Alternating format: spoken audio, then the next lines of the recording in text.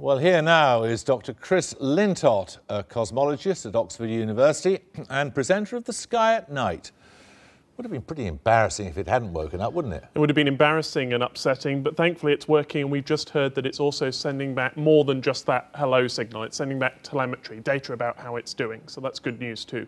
Tell me honestly, didn't that look to you like a stage celebration? Well, it's a very European celebration. This is how you tell it's not a NASA mission. But you know the feeling of setting an alarm and waking up in the middle of the night, not certain that it's going to go off. And certainly that's what I was feeling earlier today. And I think for the people who'd been working on this mission for 20 years, I think that was a big moment. OK, you mentioned 20 years, which was when the project was authorised, about 1993.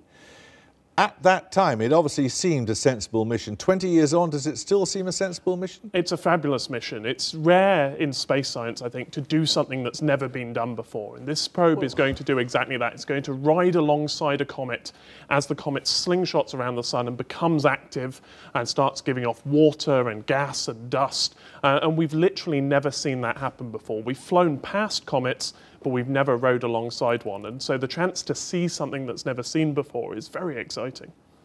Let me put a penny-pinching question Sure. to you. Of course you're terribly excited at having how much money to spend on this? Well, it's about €1 billion in today's money. So that's All right. about the same as 3A380s, if you want to have an aviation metaphor. And Not what's the particularly, point? they take people on holiday. But anyone will be glad to have that amount of money to blow on an enthusiasm. Well, you have to think about where the money's gone. The money doesn't go to the comet. The money's spent here on Earth.